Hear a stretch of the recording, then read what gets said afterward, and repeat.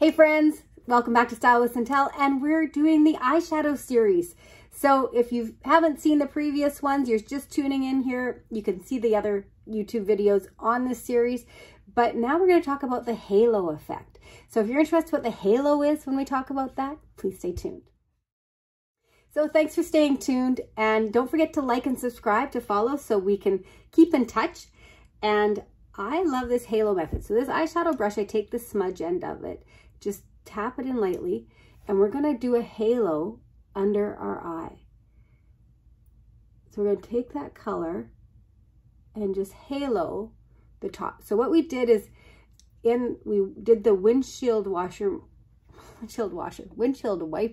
technique over our eye here with the fluffy end with the color.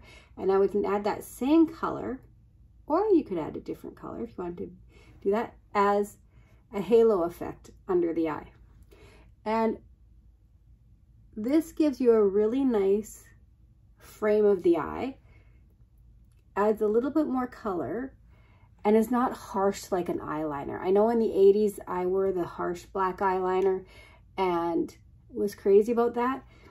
And it's fine, it's a great look, but now that I'm older, I like the softer look. So I like the softer eyeshadow blends and not such a hard contrast. And that is an easy halo look right there.